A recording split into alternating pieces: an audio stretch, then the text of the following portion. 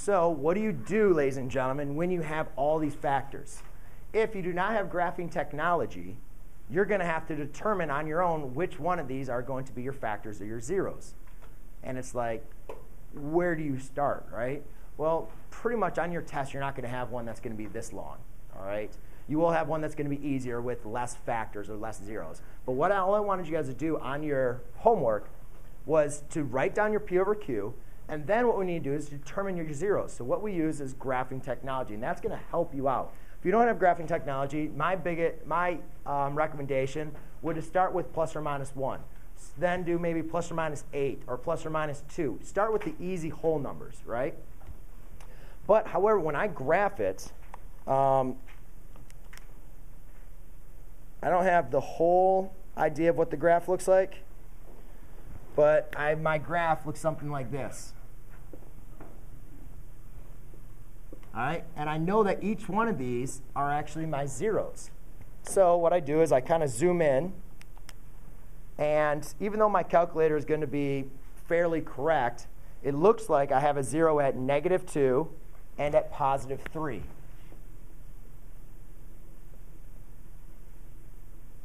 So it looks like those are my zeros. I don't know for sure. I can go and use the zero function on my calculator to verify.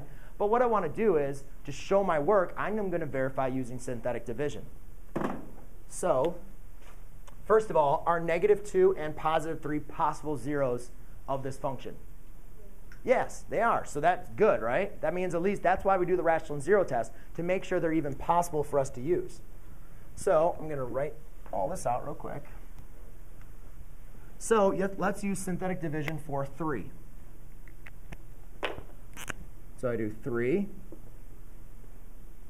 We got 9, -9, -58, 4, and 24. Bring down the 9. 9 times 3 is going to be 27. -9 plus 27 is going to be 18. 3 times 18 is going to be 36. It's going to be 54. -4. 3 times -4 is going to be -12, which is going to give you a -8. -8 times 3 is -24. Remainder 0. So when we have a remainder of 0, that tells us what? That's a 0, right? And x minus 3 then is a factor, right? Yes? Yeah. OK, so we used our graphing technology to help us determine a 0. Otherwise, you would have to guess and check out of all these. I don't want you to be doing that.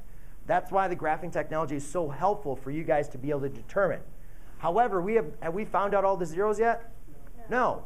However, I did tell you that -2 also looked like 1. So what I can do is I can go and see if -2 works. So now I'm going to use synthetic division again, but remember, I can use my former result to test it.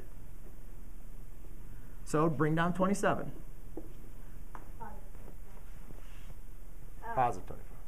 Wait, no, sorry. I was looking at the wrong one. Where am I? Yeah, I wrote down the wrong ones. I was looking at the wrong line. 9, 18, -4, -8. Take the result. So I don't know what I was doing. 9. -2 times 9 is -18. Add them up, you get 0. 0 times -2 is 0. -4 plus 0 is -4. -4 times -2 is going to be a +8. Bring them down in 0.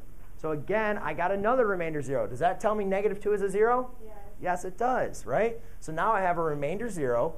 So that's my 0. Here's my constant. And then here's my x linear. Here's my x linear term. And here's my squared term. So how do I write? So far, my factors are going to be, I have x minus 3, x plus 2, and x squared, 0x, let's see, minus 4. Then what I can do is I can break this up, as what we're going to do. We're going to learn today how to break them up into all of our linear factors, of our linear factorization. So then I'm going to break this up into my final answer is x minus 3 times x minus 2. What am I doing? X plus 2. And then this becomes Remember, you take add 4 to the other side if you're going to set this equal to 0. I'm kind of skipping ahead now because we've done this. Add 4 to the other side, square root, you get plus or minus 0. So I have x minus 2, x plus 2. Then you guys can notice this is x plus 2 squared. That means it's going to have a multiplicity of what? Right? So actually my graph, even though I didn't really check it, this means actually it rebounds at x plus 2. So that means that at x plus 2 we have a multiplicity of 2. So this 0, which is actually negative, it actually rebounds. So my zeros for this function are going to be 3, negative 2, and 2. All right? And So I don't understand that's right. how you got x squared minus 4. X squared minus 4. I factored this out again. Okay. Oh, whoa, whoa, whoa, whoa, whoa, whoa, whoa. No wonder. I was like, what the heck happened? It's not x squared. It's 9x squared. Thank you. Jeez, Monday. Oh, it's a Friday, right?